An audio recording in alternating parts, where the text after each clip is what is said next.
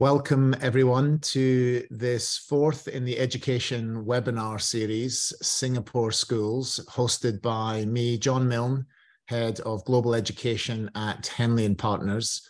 It's my great pleasure today to welcome Trevor Sturgeon, who is an associate of Henley and Partners, a very highly experienced educationalist based in Asia, and focusing in today on his area of expertise, and that is the competitive landscape in Singapore. So Trevor, welcome today to today's webinar.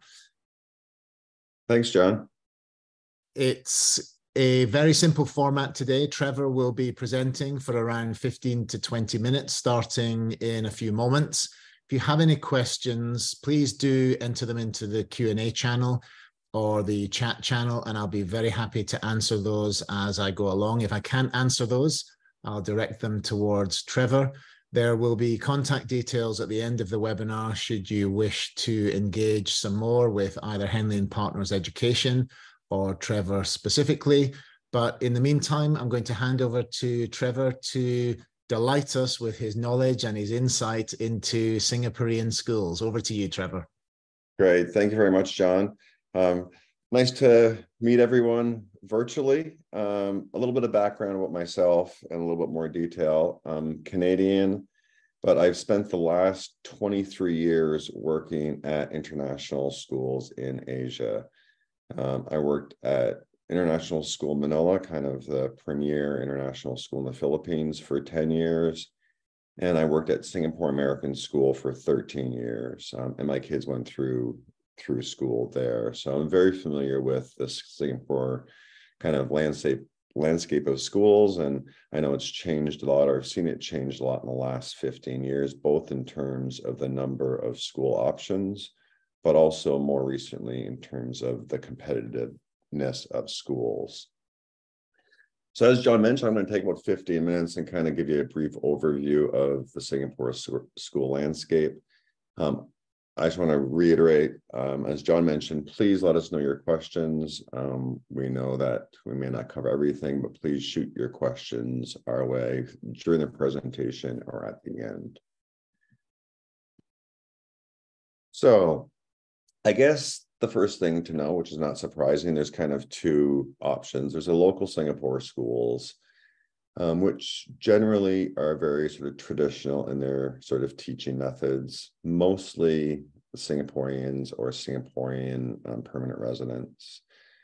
Really highly content driven, not a whole lot of sort of group work or sort of teacher and student kind of interaction. So really it's about kind of digesting the content.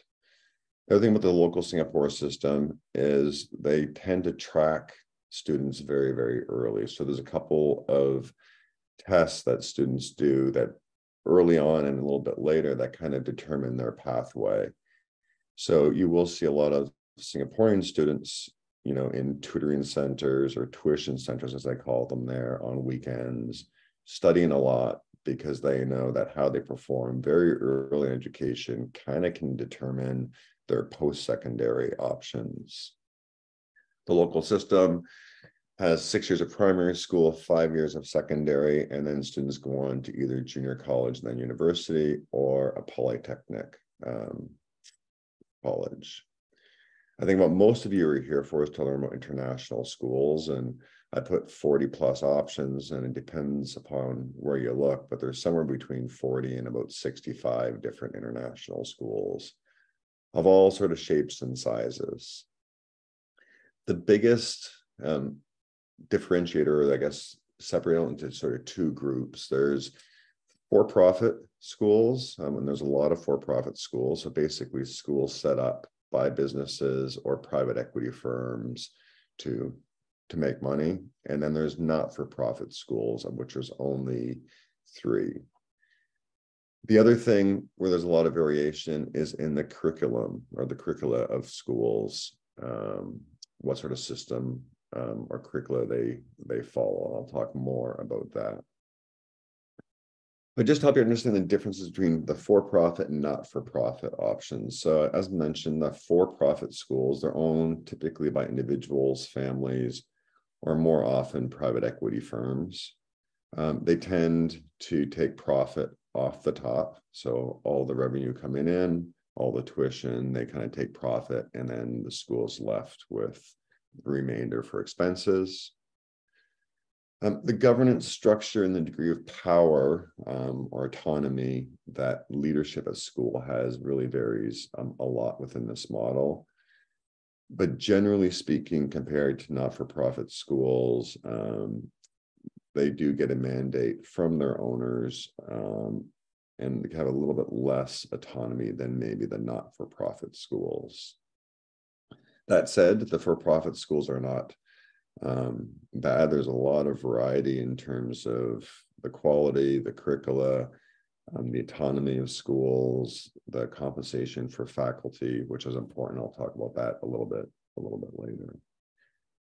The not-for-profit schools, which in Singapore are classified under trusts, all the funds are reinvested. So no one owns the school. In fact, the community and the parents own the school and all have voting rights at the school when it comes for things like school leadership. So the board of trustees or the board that oversees the schools, the parents have a vote in terms of who, at most schools, in terms of who gets elected.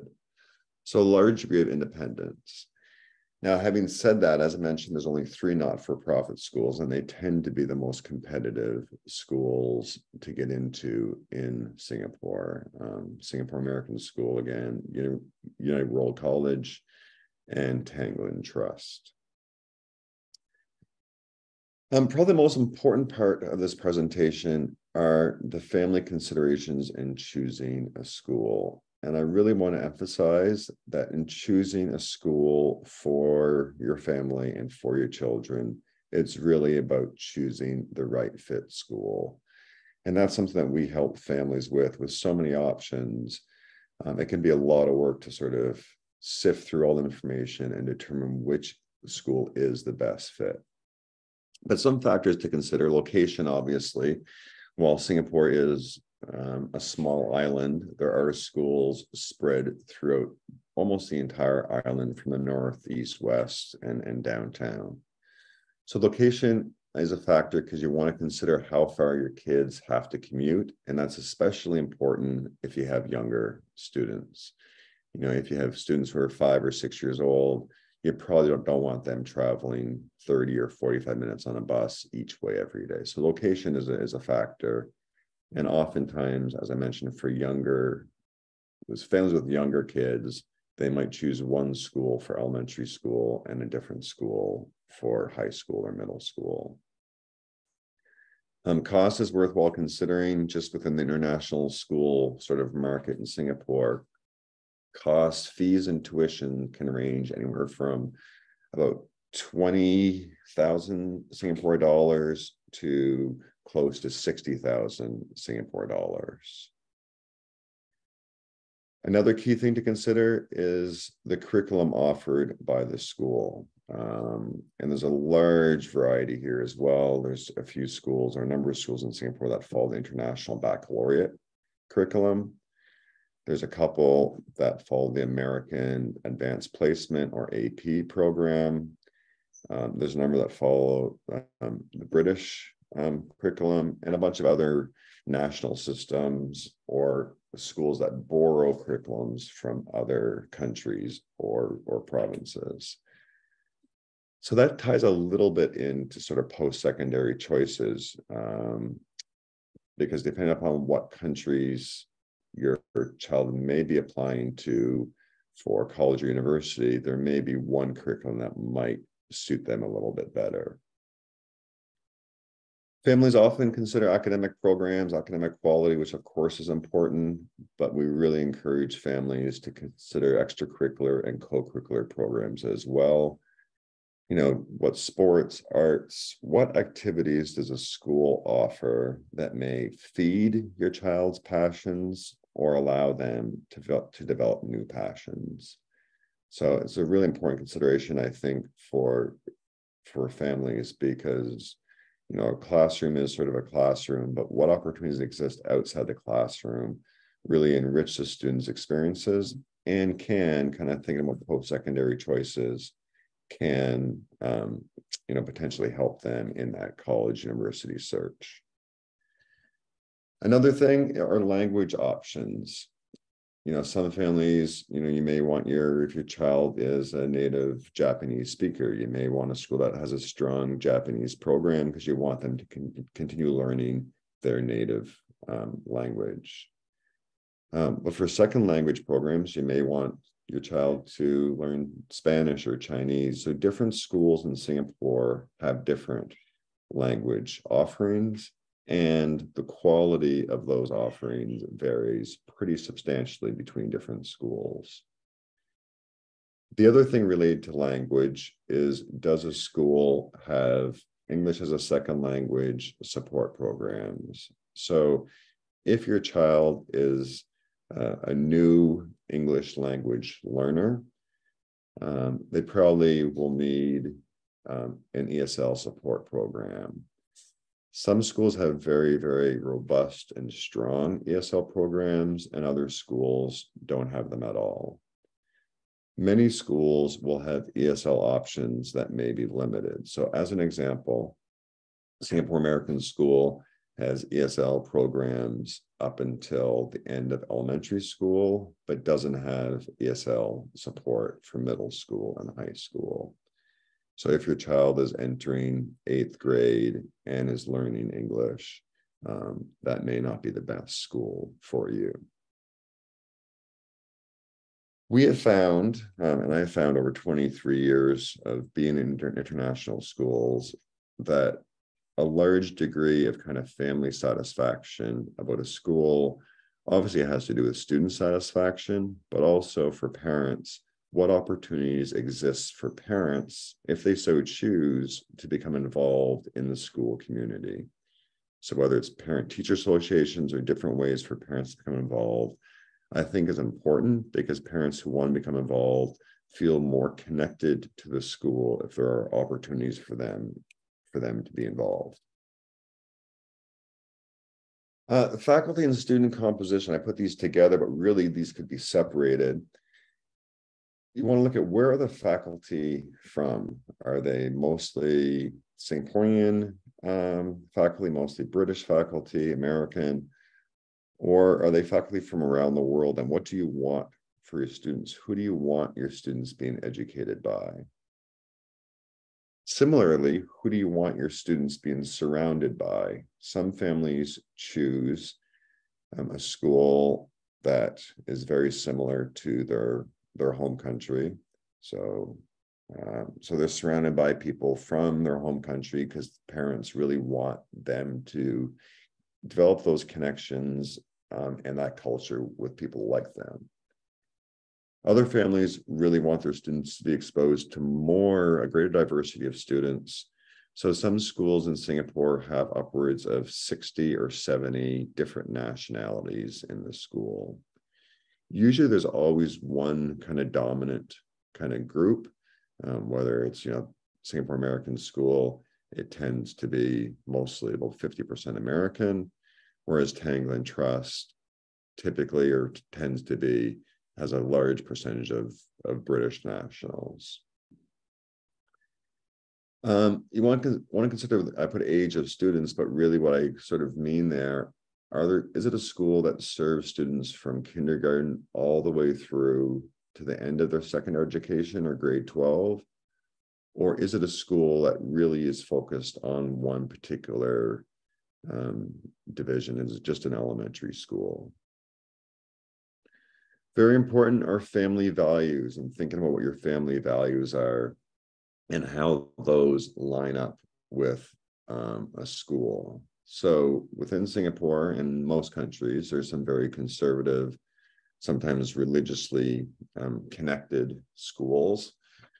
And there's very, very liberal schools that are much more sort of open. So what are the values of the school, and how do those sort of match up with your family values? I think back a little bit to my 23 years working overseas, and it wasn't unusual for some first-time families in international schools from relatively conservative backgrounds to be a little bit surprised that their kids were kind of a little bit more liberal than maybe they had hoped they would be. And that's sort of one trade-off with being an international school, is kids are exposed to people from all around the world with different values and different beliefs. And finally, I would say the school culture. What is a school culture? And that's very, very broad, but it can refer to how competitive or collaborative is a school. Is it a school where that's just sort of active from 8 in the morning until 4 in the afternoon? Or are there weekend events for the community? What is the vibe on campus? And finally, past success, whether that's exam results, college acceptances, university acceptances. What is the track record of the school in terms of helping and supporting students for the next stage of their educational journey, which for most students in most international schools means going off to college or university, which really was my role as a college counselor, working in international schools, really helping to guide students down that path to the next, on to college, university. So the general admissions process, I will say that the admissions process or processes at schools really varies quite a bit. So it's kind of hard to generalize. You would think that it would be just as easy as sort of applying and hearing back, but it's really important to understand the process at each school in order to maximize chances of being admitted.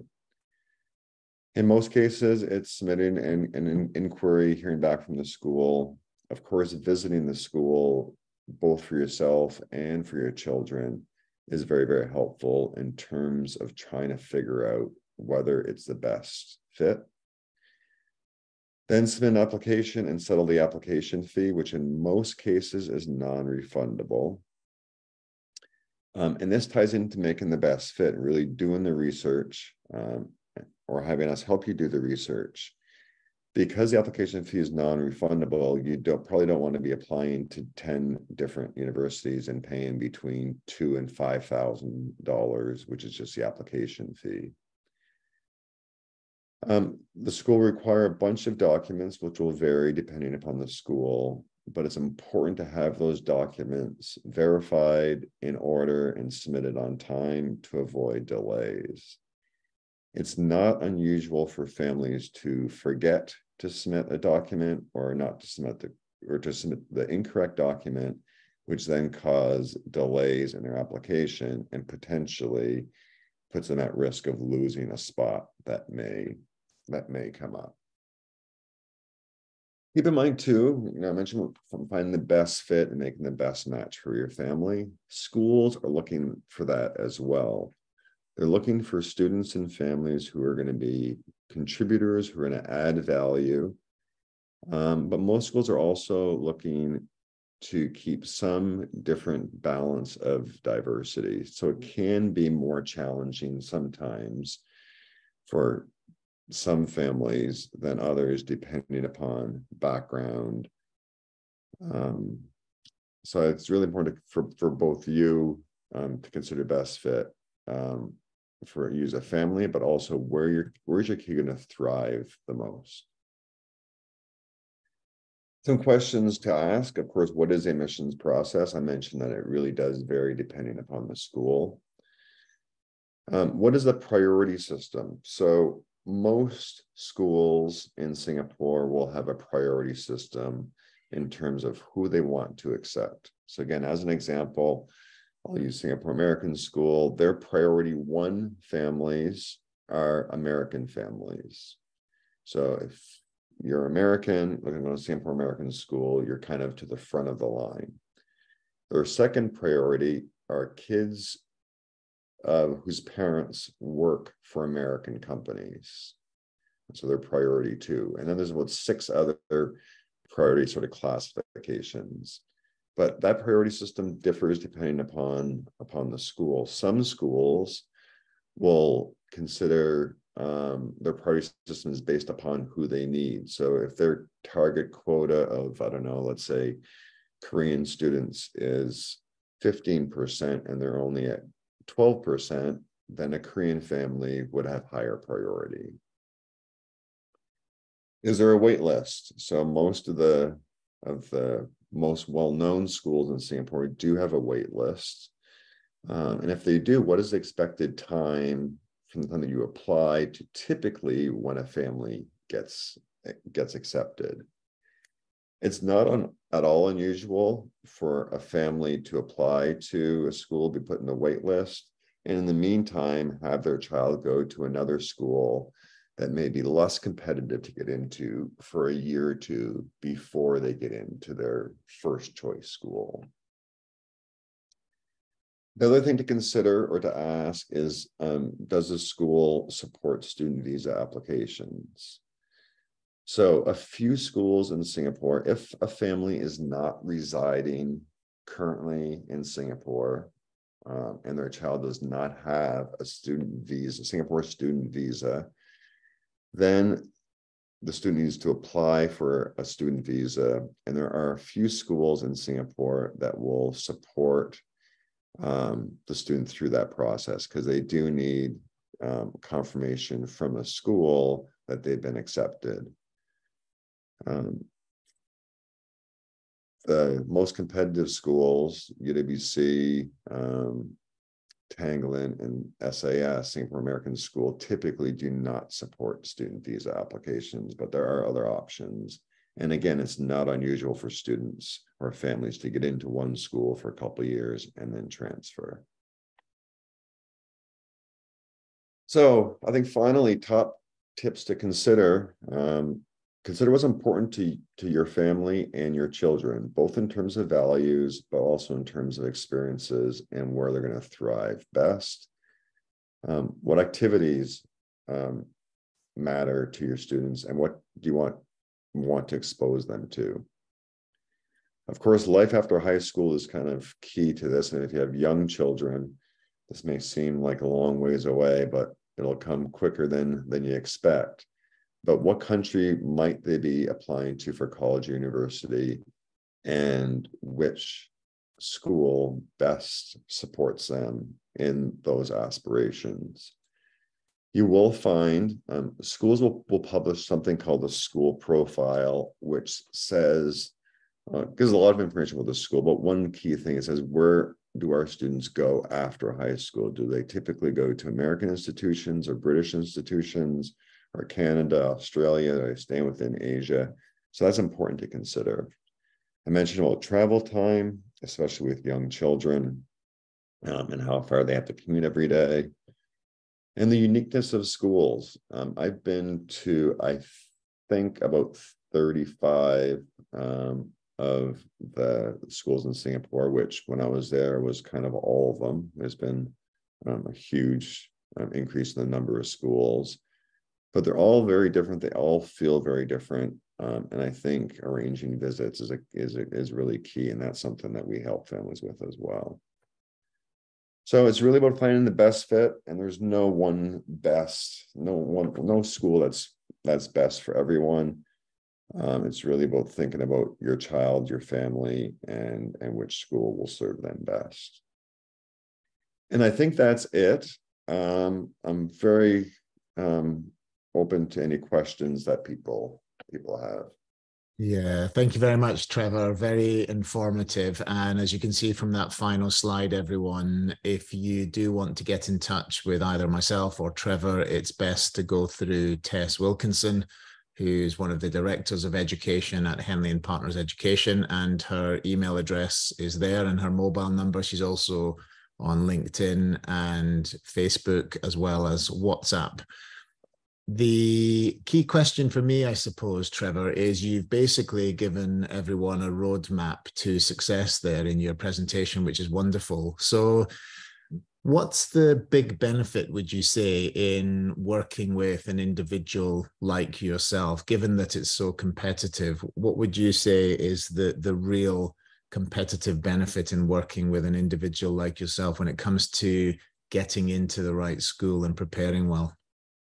Yeah, so I think there's a couple things there, John. Number one, I think families would have to sort of upskill or up knowledge about schools a lot. And after 13 years living in Singapore, fortunately, I know a lot about the schools, about the culture of the feel, and I think in understanding kind of a family and their values and what they want, I could help make that sort of match the best. I think the other aspect is just kind of the hand-holding aspect in terms of contacting schools and trying to understand the processes.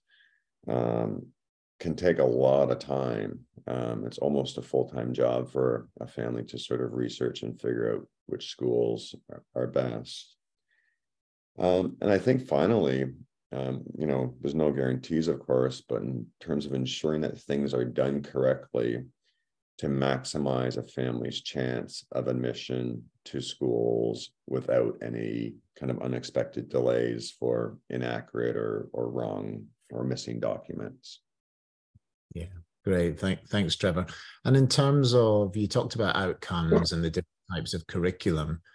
Is there a typical destination or set of destinations for pupils coming out of Singaporean schools, or does it very much depend on the nature of the school, the nationality of the students? What's the typical trajectory of international students coming out of Singapore? Yeah, I mean, the countries, the kind of top 3 or top 4 countries remain consistent. So the US, the UK, and Canada are the big sort of 3. For Singaporeans, Australia is also a big draw for them. But one growing shift that we've seen in the last, 5 or 6 years is there's much more interest in Canada, and the UK is growing as well compared to the US, which the US interest has dropped a little bit. And I think that's both because of cost. So university in the US at kind of a selective university for tuition, room and board will be, $70,000 or more per year. I think the other thing that's detracting families a little bit from the US is kind of the safety and, the Asian hate in the media. The other thing that's drawing families to places like Canada and the UK, it's a little bit easier to immigrate. If families are looking at eventually getting citizenship, or their kids are, the US wants families to go there, study, and leave. So they can stay for a year or up to 3 years to work after graduation, but after that, they want students to leave. Whereas like in Canada, you finish university and you automatically get a 3-year work visa. So, I mean, those types of factors as well, something can help with in terms of understanding future goals and advising about what may be the best pathway to maximize those sort of aspirations or dreams. And Trevor, just finally, what additional services do you offer in terms of trips, for example, to the US and to Canada? You've clearly talked about your expertise in terms of choosing Singaporean schools, but you've also got additional services that you can offer through Henley and Partners Education that allow families to go on a journey with you. Yeah, so we also offer trips or programs for students or families to visit universities or colleges before applying. So just like in choosing a school, it's important when students are choosing potential university destinations that they make sure they make that right, that best fit. And the best way to do that, of course, is by visiting. So we offer programs for families where we can customize usually about a week-long or 10-day tour of different colleges.